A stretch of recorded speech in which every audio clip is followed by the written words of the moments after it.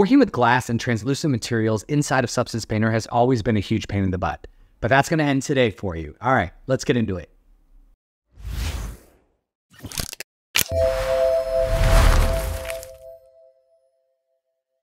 All right, so Substance has released a brand new version. It's 9.1.1, and in this version, we now have some translucency support. And you can see it right here inside of the default French restaurant table scene. To get to this, all you need to do is go to File, Open Sample, and click French Restaurant Table. This comes preloaded with your download of Substance Painter. You can see the scene here. It looks great, right? Like, check it out. We got some glass, we got wine bottles, we got champagne bottles, all right? We've got the ability to see through them and understand what we're looking at here. And if you take a look at these glass shaders, they're pretty straightforward, right? There's not too much going on. We can go down here into this base and you will see that there are two controls that are really affecting this. There's translucency and absorption color. So translucency is how much you're able to see through it. And if I just scroll that all the way down to 0, you can see this update, and now I'm not seeing through it at all. You can scroll it up to 1, totally transparent. The absorption color is essentially the color of the glass. So if you want it to be red, blue, whatever. And now this isn't like a perfect one-to-one what glass is going to look like. There are other factors that weigh in, like the IOR and things like that, that will take place in the render, but this is not a fully ray traced output. But what this does give us is a quick visual of what it's going to look like, which again is a huge, massive improvement of where we were. So if I wanted to take this base glass material, let's say I wanted to make this champagne bucket, I wanted to make that glass too. So what I'm going to do is go over here and just click on it. And you think, like, all I need to do is just copy and paste that in, right? So I can just copy and paste it. Oh, wait, that's that glass. That's back to where we used to be, where it's translucency, but I'm not being able to visualize it and all that stuff. So why did that happen? Let's dig a little bit deeper. And to do that, I go to my favorite thing to use when I'm debugging something or just trying to wrap my head around why a material isn't working. And that is another sample file called the meat map character. So for the meat map character, it's very simple. It's very straightforward. It's laid out well.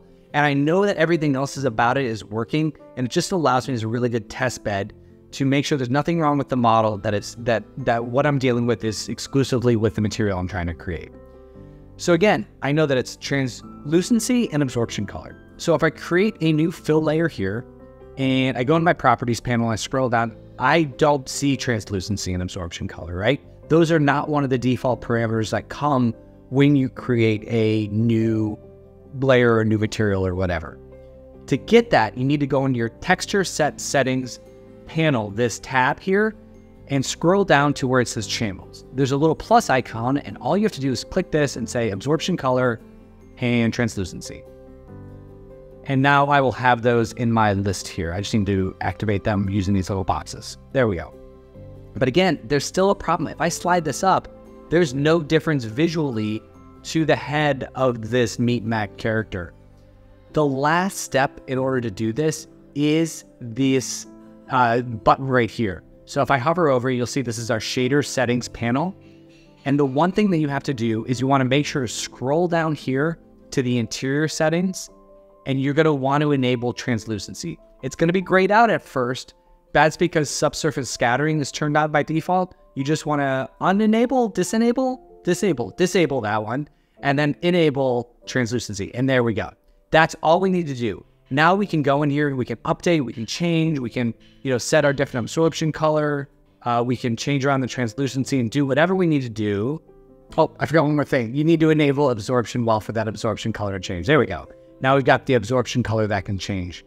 Now you can either create your own glass shader, or you can go into the asset library here and you can search for glass and leverage any one of the hundreds or tens, I don't know how many, dozens of glass materials they are in your work as well. So if you wanted this tinted glass, I can just say send to Substance Painter. It'll appear over here in my little side panel, and I can drag and drop that on there. I'll go ahead and turn off the other one that I created. Now, this is key too. So just always make sure that the translucency and absorption boxes are checked on here. And now you'll be able to see, and again, get a rough visualization of that glass shader. So that's pretty much it. Feel free to play around with that a little bit. Give feedback in the chat window below or in the comments down below if you have questions about that, and I'll be happy to look into it for you all. But hopefully this solves a pain point, as I know this is something that was painful for me over the years, and hopefully this helps you out going forward. All right, take care, everybody.